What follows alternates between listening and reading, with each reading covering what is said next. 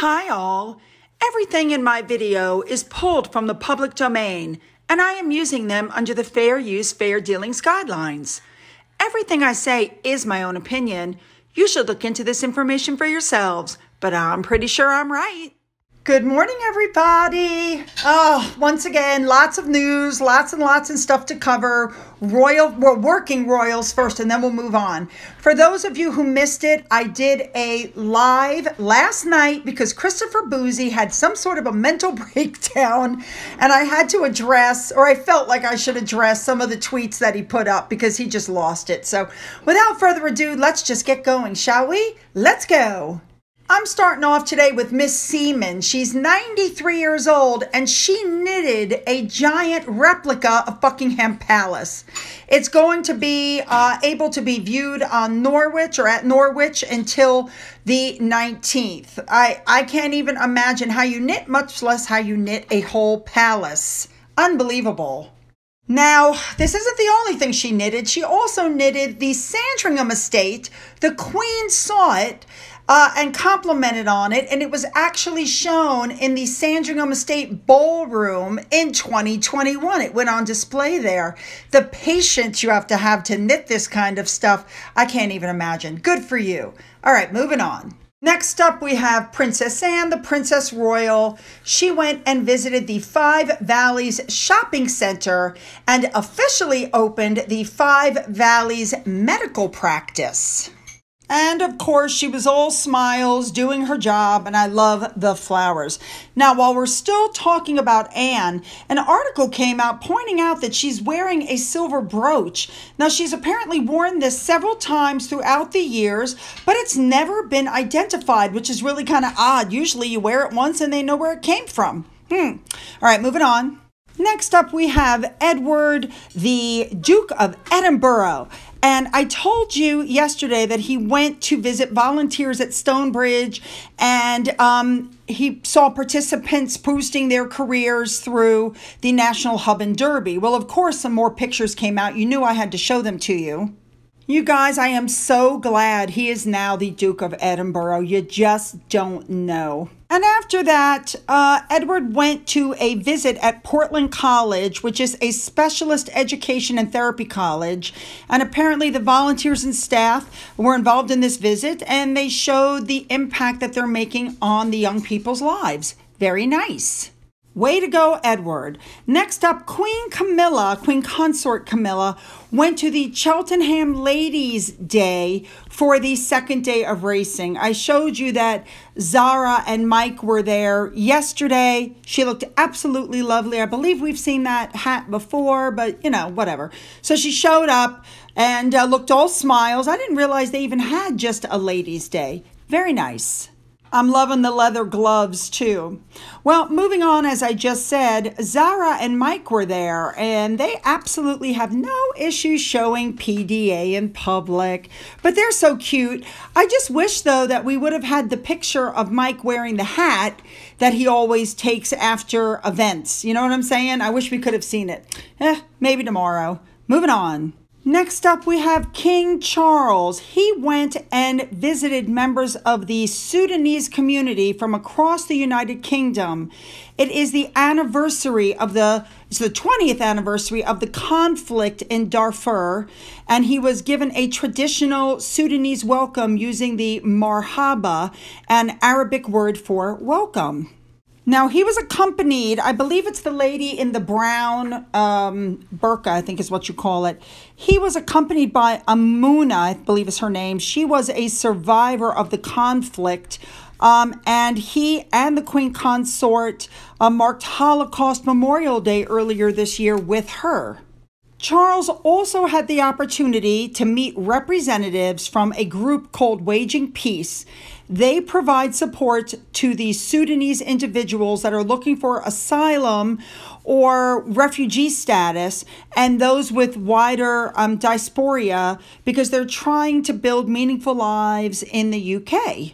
They also work to ensure that the stories of the survivors and what happened are shared around the world and not forgotten, just like the Nazi Holocaust. They make sure that, you never forget. All right, moving on. Next up, this is just a small little story. Apparently, I did not catch the fact that Sophie, the Duchess of Edinburgh, was wearing the earrings to the Commonwealth service that Edward had designed for her for their wedding day. How nice. Next up, we're going to turn our attention to William, who said that his late mother, Diana, would be upset that more progress wasn't made to combat homelessness. She knew all about it. She took William and Harry to shelters. We know that William spent the night, on the street, albeit he had security with him. And he just said, I think she would be disappointed that we're no further in terms of tracking homelessness and preventing it than when she first got interested in it. Now, William spoke with people who had homelessness, and it's always been a key long-running element of his public work. And he's going to continue, he says, until he gets it under control. Go, William. Next up, we have Fergie. She puts out a story. Me and Diana were arrested and thrown into a van the night before Diana's wedding on her hen night. Okay, the woman has been deceased for 25 years. I think she's trying to do what Harry's doing and appropriate Diana's memory to help her sell books because she's just written another book. I think it's horrid. I could care less what happened 40 years ago. Most people could care less. Stop. Now, talking about Meghan Markle, Fergie said this. That I strongly believe I have no judgment on any other person's life, and I look at how much she loves him and loves the children and gives him a love that he's never had before. Right, because she stalked him. I don't know if you guys saw Taz's video today about the cult. Watch it, because it is a huge eye-opener, I'm telling you. All right, really quickly, Meghan Markle's fans, the Sugars, don't like the SNL joke that they made about her the other night on SNL.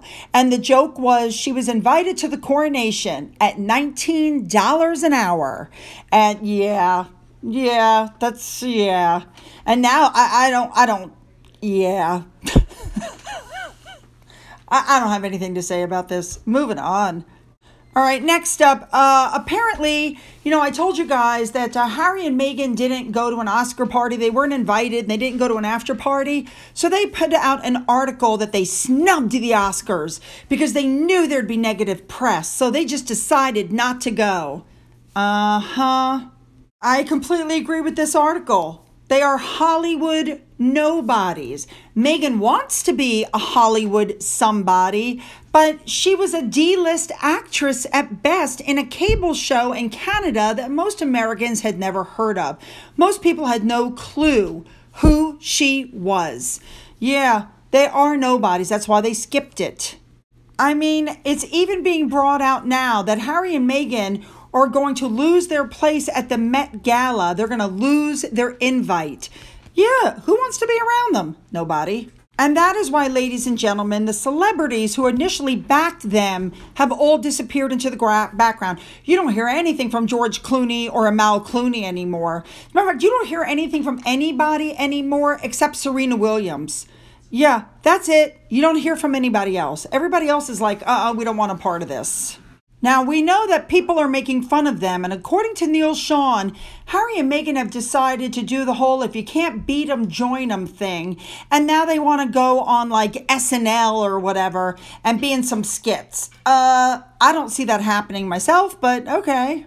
But some stuff they have no response to, like this one, and thank you to Evans Einstein for this, they use the F-bomb. They called them, the F word stupid. Yeah. On television. Yeah. Next up, yes, it's coming out that Harry and Meghan are being asked to prove that Diana's sisters were there for the baptism. Yeah, nothing yet. And stories like this come out. Harry said, my mother gave me a message after death. Well, I had heard and I had reported previously that Meghan apparently held a seance and supposedly channeled Diana. Yeah. Interesting. All right, let's move on. Now, I saw this on Twitter. It caught my attention. People are also questioning why, if he really thought he had such a bad childhood and he was stuck in a system and it was just so bad, Why in the world would he want to put his children into that? Because that's what he did. Interesting. All right, moving on. All right, here's one of the bigger stories we're going to cover today. A YouTuber has basically said that Harry and Meghan's show is a festival of you-know-what. And because apparently in the series, they imply that she was part of a trolling campaign of hate propaganda meant to take down the couple. Her name is Shallon Lester. She has almost 350,000 subscribers.